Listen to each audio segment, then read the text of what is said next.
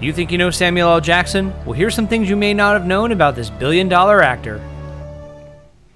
You know what they call a quarter pounder with cheese in France? No. Tell him, Vincent. Royale with cheese. Royale with cheese. You know why they call it that? Because of the metric system? Check out the big brain on Brad. Samuel L. Jackson was born in 1948 in Washington, D.C., but grew up in Chattanooga, Tennessee. During his childhood, he attended several segregated schools and became active in the civil rights movement. After the assassination of Dr. Martin Luther King Jr., Jackson acted as one of the ushers at King's funeral. Later, while attending Morehouse College in Atlanta, Georgia, Jackson and several other students took several members of the college's Board of Trustees hostage, demanding that the school bring reform to its curriculum. Though the school did make the changes, Jackson and the other students were arrested and charged with unlawful confinement. After a 2-year suspension, Jackson returned to Morehouse College and completed his education, earning a Bachelor of Arts in Drama. While he was growing up, Jackson had a problem with a stutter, which caused other kids to make fun of him. This caused Jackson to study harder and get smarter as a form of revenge against those bullies. Eventually, he was able to mostly overcome the stutter by, quote, pretending to be other people who didn't stutter. However, Jackson still has some problem days when he exclaims motherfucker, his favorite word, to overcome it. Jackson began working as an actor in the early 70s, first appearing in the 1972 film Together for Days. Early in his career, Jackson was mentored by fellow actor Morgan Freeman, worked as a stand-in for Bill Cosby for The Cosby Show, and befriended director Spike Lee, who would include Jackson in his films School Days and Do the Right Thing. During the 1980s, Jackson became addicted to several drugs, including heroin and alcohol. He gave up heroin in favor of cocaine after overdosing on the drug several times. His addictions eventually got so bad that his family entered him into a rehabilitation clinic in New York. After exiting rehab, Jackson portrayed cocaine addict Gator in Spike Lee's Jungle Fever, a role he described as cathartic. I like getting high.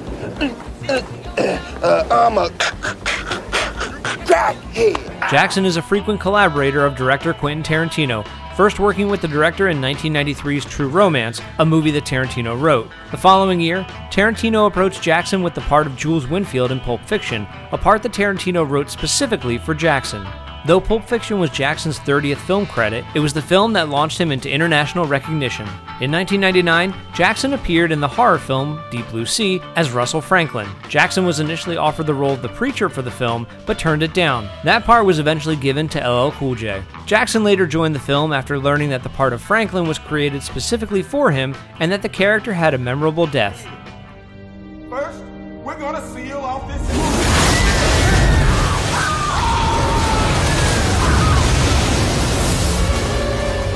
George Lucas offered Samuel L. Jackson the role of Jedi Master Mace Windu. Jackson requested that his character have a purple lightsaber. Lucas initially said no, but then surprised Jackson when they were doing reshoots. Another lightsaber surprise? Mace Windu's lightsaber has BMF engraved on it. What does BMF stand for? Bad motherfucker, a nod to Jules' wallet from Pulp Fiction. He also requested that Windu be given a spectacular death scene, since the events of the prequel trilogy would inevitably call for the character's passing.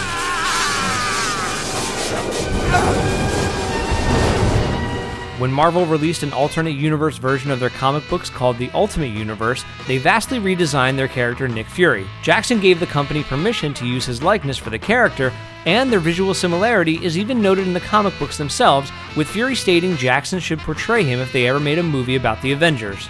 Jackson would later appear as the character in the Marvel Cinematic Universe, starting with 2008's Iron Man. Due to Jackson's multiple appearances in several large franchise films, he is the highest-grossing all-time box office star, currently sitting at a total of $4.9 billion earned across all of his films. His average is $69.1 million per film. And here's a bonus one, Jackson is an admitted fan of anime, and even helped produce an animated adaptation of Afro Samurai. Jackson voices the title character, and is set to produce a live-action adaptation of the property.